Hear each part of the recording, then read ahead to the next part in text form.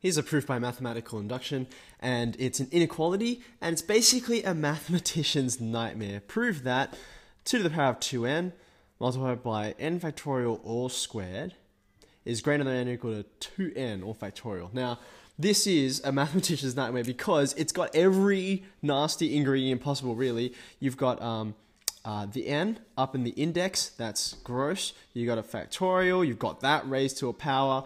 You've got all these terrible ingredients that make this a really, really sort of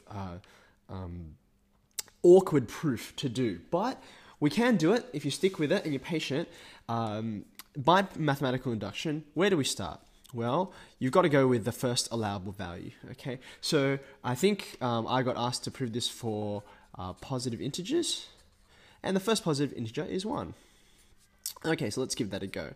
The left-hand side in this case, even just evaluating it, is pretty gross. So you've got 2 to the power of 2 times 1, which is just 2.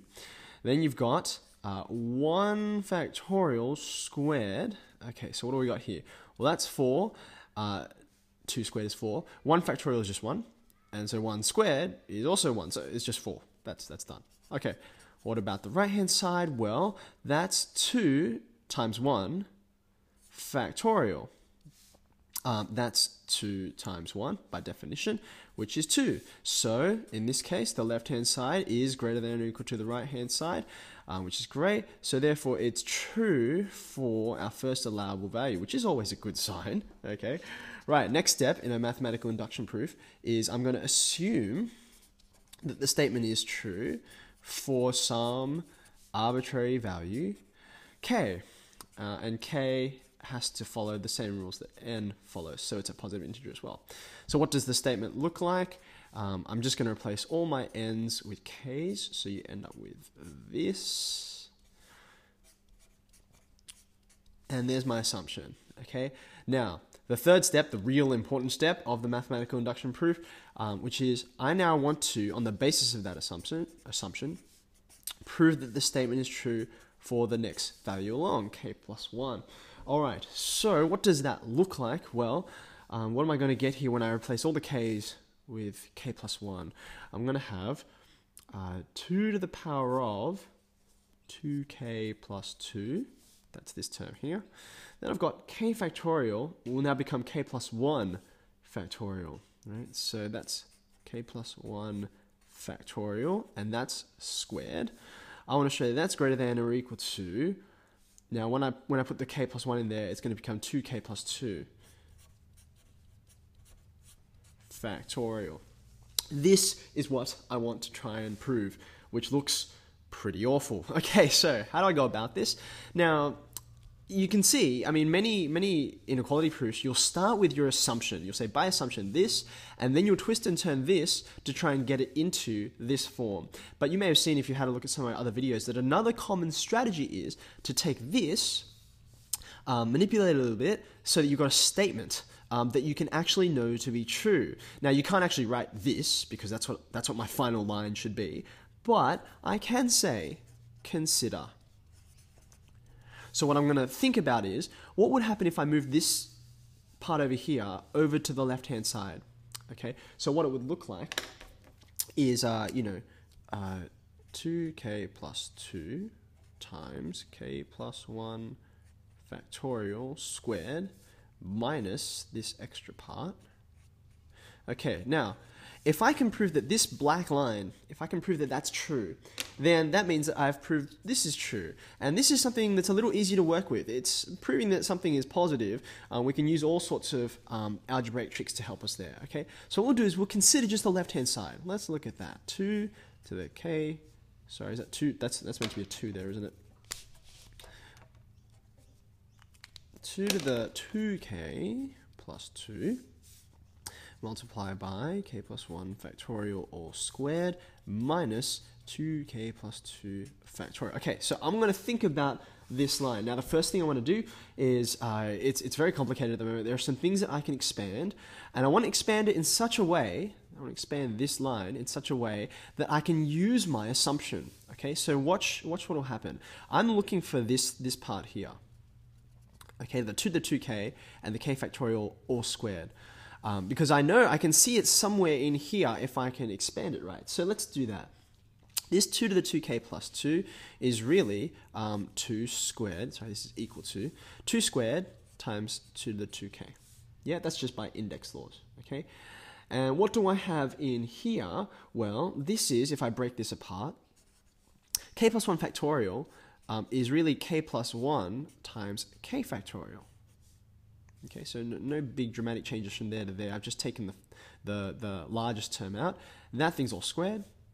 And I'll leave this guy over here for a moment. We'll mess with him in a second. Okay. All right. Now, what was the point in me, number one, breaking apart the index here, and number two, breaking apart this factorial? Well, I'm trying to get at this. There's that 2 to the 2k there. See it there? And k factorial all squared, it's right there. Okay, so I just need to break this apart a little more. If I've got, this 2 squared becomes a 4. That 2 to the 2k, I'll leave that there. Now here, this is the square of a product. Okay, that's a product in there and that's the square. So the square of a product is the product of the squares. So I've got a k plus 1 squared, and then I've got k factorial squared. I've got those two terms out of this term. Minus 2k plus 2 factorial. Okay, so I'm almost ready now. Let's have a think about this. Remember, what I'm after is this component here, okay? So just to make it really, really obvious, let me write these two parts in this line together, okay? So what I've got is now 4 out the front. I've got a k plus 1 all squared there. And then I've got, multiply it by 2 to the 2k, k factorial all squared. Okay. And there's this piece here. Okay, now, you all watch this. This is the tricky part. In terms of logic, this is what's confusing, okay? Have a look at that piece there, right? Now, on the basis of my assumption, I can know something about this piece, namely that that piece there is bigger than 2k factorial, okay?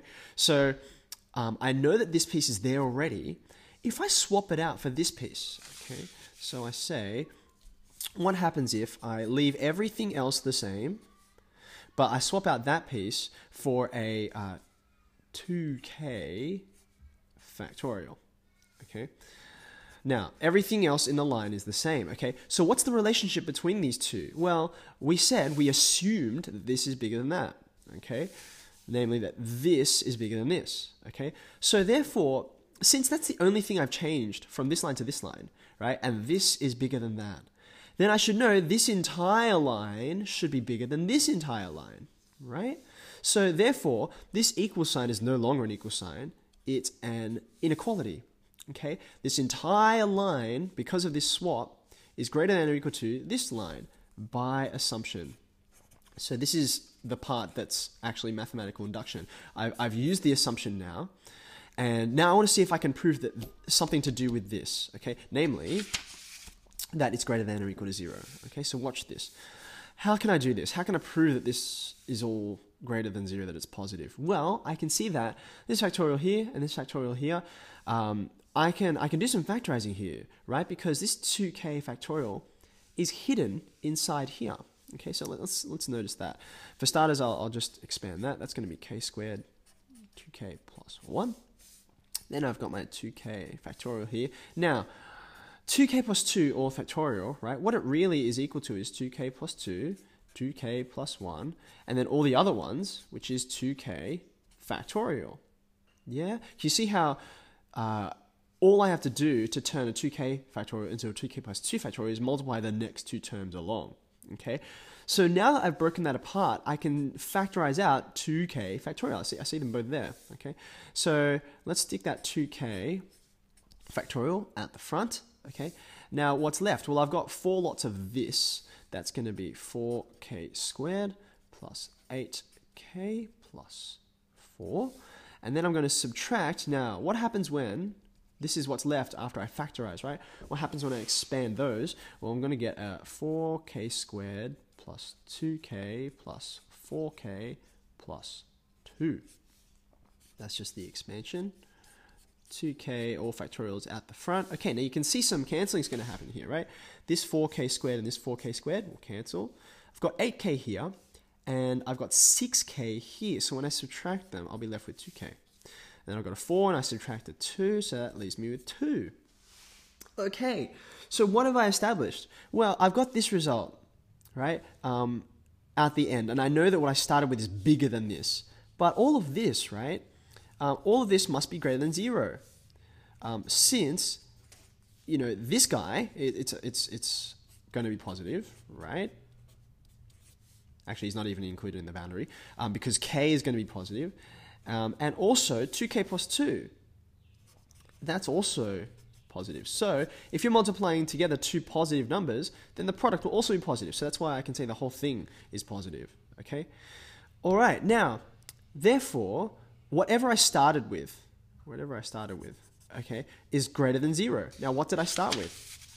I started with this. Okay? So now I'm going to take that original line, and I can say, therefore, 2 to the 2k plus 2 multiplied by k plus 1 factorial all squared minus 2k plus 2 factorial. All of that is greater than or equal to 0. That's what I just established. Okay, so now I can kick that term there over to the other side.